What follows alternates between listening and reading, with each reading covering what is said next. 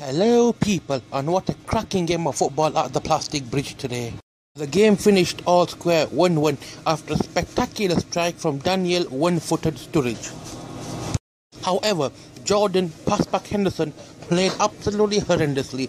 All he kept doing all game was passing sideways, passing back, putting his teammates under pressure in situations which he should have given him the ball, and he kept barking him like a dog. Woof, woof, woof. I think Liverpool need to get rid of this player immediately or omit him from the starting lineup. And like I said before, another player who usually gets criticism from Liverpool fans, who missed half a wide open net in midweek against Chelsea, Daniel one-footed Sturidge played well. He scored a spectacular goal today, absolutely spectacular. Yes, he will get injured. Yes, he is one-footed, but he won.